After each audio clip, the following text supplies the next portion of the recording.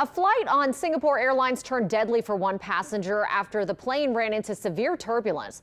The Boeing 777 flight from London's Heathrow Airport was approaching Singapore when the turbulence hit.